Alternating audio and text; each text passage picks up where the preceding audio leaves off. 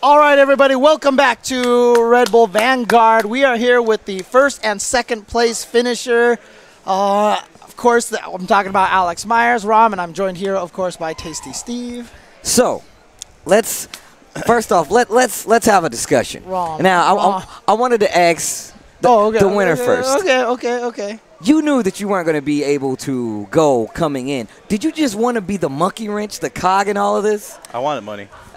I told you. See, someone on commentary was like, it could be about the pride. And I was like, no, it's about the money. About both. Both, I guess. Money's nice. So, Rom, what about you? Yeah, what was your thought coming into this? I came into the grand finals with a really bad mental state because I was just like, don't be second again. Don't be second again. Don't be we were talking about this. Yeah, no stress. I mean, look, you man. lost to Chris T, Filipino man, and now Alex Myers.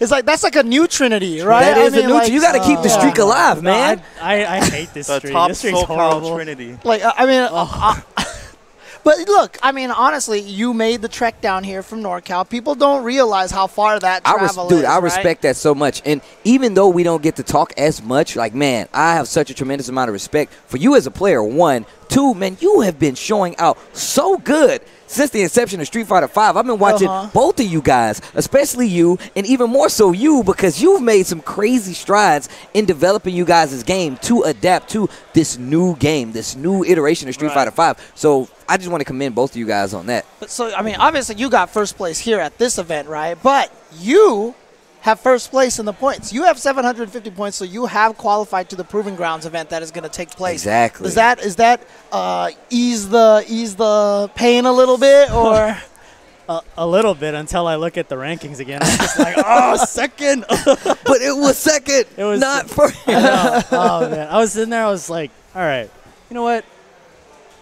This third time is the charm. No. yeah. Hey, Rom, since I won, do you mind if I get this since I beat you?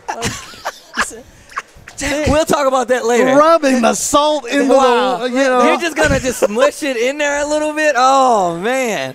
So, dude, Rom is one of the best NorCal players in my opinion. Oh, yes. I've been there. I've been there like so much the past year and a half. This guy was bodying me before Evo. And then like I just been traveling so much, I think I caught up to him. But he's really good. And if he traveled more, I think he'd do so well. Like he just needs to get out. I think he's better than Flash. In my opinion, I think he is. Oh, that's quite the stance. I think so. Do you feel like there are things that can happen? Do you feel like Proving Grounds is going to do something for your game? Because now you've come down here for all the Red Bull events now. Like you've for those three that you have got up to, how does this affect your game? Do you feel like going to this now was going to get you up to that level where you feel like you're a national contender? I think I'm a pretty average player. So, I mean, like, this just gives me, like, this a guy's lot of so modest. So you almost beat Infiltration at Evo. Well, I mean, like, anyone can have, like, kind of an off match. So I just got kind of lucky with the first match against him. This guy, man. We gotta pub him up. Yeah, okay, look, I'm going to say this right now. You lost to Chris Tatarian, who sponsored. You lost to Alex Meyer, who sponsored. Chris G. Oh, not Chris G. It was Filipino Man, who sponsored. Come on, guys. Let's get out there. That's I see national a future level for Rom competition here. match-wise right there. Yeah, you exactly. Have a sponsor. I really think Rom deserves a sponsor. I agree. Any sponsors out there? Maybe Frankie's team, DS. Yeah, I mean, because honestly, like, I think that the change in your game, in my opinion, really has a lot to do with the travel. Because when you travel to a lot of events, you play in like really hostile environments, and you learn how to. There's something solidifies in your brain. Yeah, like over the past couple of months, I took summer off from school, and I'm like, I'm gonna do the sponsored stuff. And I went to like I think 5 or 6 events, and it just like hardened my nerves. I was about to say, you got tough skin now, dude. Yeah, like at first we used to see you play, and we could see you was like, man, Myers is kind of cracker right now. And now you're legit like, yo, Myers, you got this, and then you're back. And I'm like, man, this dude, the bounce back on this kid, this dude is amazing. So, I have a question for both of you guys, and I think this is a dynamic since I have both of you guys here. What were your changes? You lost that first set, right, to him, and then you went to grand finals. What was your transition? Did you? And I'm not trying to throw a wrench in anything. Yeah, I mean, you played a lot better in the second set that you guys played each other. You were close, and you took a game. So what was the change? What was the change? So I think after I lost him in winter finals, I in the interim between like when I was playing him versus Jesse, I sat there and I was like, how did I lose that? I mean, like it's such a funny question to ask yourself, but I mean, like you have to. Yeah, you have to. Like, how did that go wrong? And the conclusion I came to was that it went wrong because I was just running. I was just kind of running from him the whole time. Like as soon as like I got away from him, I would back up some more and have this huge gap. And it didn't matter because then he would just like walk He was me like, down. yeah, that's cool. Yeah. Thanks. Oh, you want to go to the corner? Fine. Let's get over there. Just doing the Alex Myers shuffle again. That gift is gone. I was walking right now. That's me walking. So, and with that being said, what was yours? So you won, and then you came back and you had to play him again. Were you in autopilot mode, like this is exactly what's about to happen again, or did you feel like there was a time like, oh, he's going to make – do you feel like his adjustments were enough? The thing that worried me was how he started changing the last game of the first set. Yep. So I was like, all right, he's adapting. So then I was like, all right, I really have to slow it down. One thing I learned on last Wednesday when I was playing Anton and I lost him in Grand Finals, I was like, dude, you're in winners Grand Finals, right? But you feel yourself too hard when you're in winners, so you start playing sloppier. Yeah. So the main thing I told myself was like I could feel like my blood was like really pumping when I was about to go to Grand Finals right now, and I was like, oh, just take a breath, calm down. And then when I slowed it down, Braum had a hard time adapting to that because he was expecting to hit me, like run and hit, So I was like, this is working well for him. So I just really tried to breathe, tell myself like don't go in too hard. Well, let me ask you, because you just talked about that. You're kind of shaking a little. A lot of times when people talk to me and ask me like, how do I get into tournaments? How do I get over the nerves? How do I stop being nervous? You guys are still nervous when you're playing in Grand Finals, that's right? a different kind of nerves. Like I feel so confident now. Oh, really? Okay. Like just in my gameplay. So like when I was playing him, I felt like, oh, I'm gonna fuck him up. Like I was like, oh, I'm gonna destroy him. So I was like, I had to you calm have down. to, yeah. Okay. Nothing against you, but like I was feeling myself. But like one thing that changed in my gameplay though was for by the way, if you do that, make sure you let me know so I can go beep. Sorry, before. I'm not truly esports yet. Sorry. But one thing that changed was I talked to my girlfriend's uncle, and he's like a martial arts dude. He loves Street Fighter, right? He's been following Street Fighter for. I was blown away, right? Dude, that's crazy. And that's he's like 55, right? And sick. But he looks super young. He looks younger than you. It's crazy. It's insane. He looks like he's like 25. Sorry. Dude, you body both of the people on this couch here. 25 is a young age. 25. Look, he looks okay. How about this? Here's what's messed up. He looks younger than his son. Oh wow, that's crazy. He looks younger than his son. Oh jeez. Yeah. Well, that's what martial arts will do for you. Yeah. So. But anyways, he told me once you have a strategy, you have to visualize. You have to be like water. Water. So I never visualized before. Water. He looked right at the camera. Water.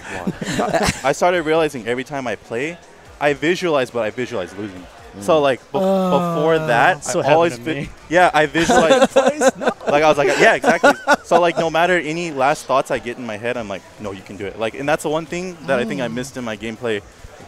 Always, up until a couple months ago, because of that guy. It was just like a martial arts mindset, just visualize and be positive. And it just that's sick. That's crazy. And it changed my life. Time for you to go to find a martial artist and talk to him as well. So give me his number. My final. I'll give you his Facebook. My final questions to both of you. Teach me. So obviously, you're going to go to Proving Grounds. What is your mindset heading into Proving Grounds right now?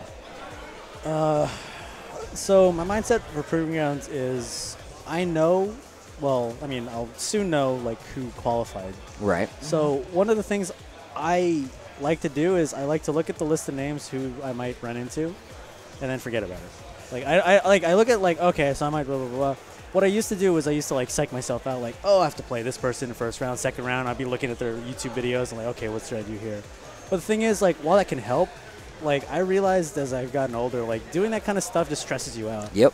And when you go into a match and you have like, oh, this guy does this, like that's not taking into account that this guy just evolved from that YouTube video from maybe like a month ago. Yeah, so when something like goes off script, you're like, oh. Yeah, like, whoa, what's happening? Yeah, like yeah. He never did that before. I used to do that a lot. Like look up. I still look up videos, but I try and look up the most recent stuff now. And if there's no video, I'm just like, all right, whatever. And I'll just let it go. Yeah, I just now I look at the list and I think to myself, okay, this guy plays this or this, and then I'll be like, okay, I'll practice against these characters. Yeah, you want to get the lay of the land. You don't want to copy what they're doing and try to counter. You just want to be able to stop the character. Yeah, what I see in that match might not work for me. Exactly. And if I follow like a game plan that's not going to work for me, I'm just going to lose. Okay. So I just go into it very, very open-minded. Like, okay, I know who this guy is. I'm going to practice against this character, and then we'll see how it goes.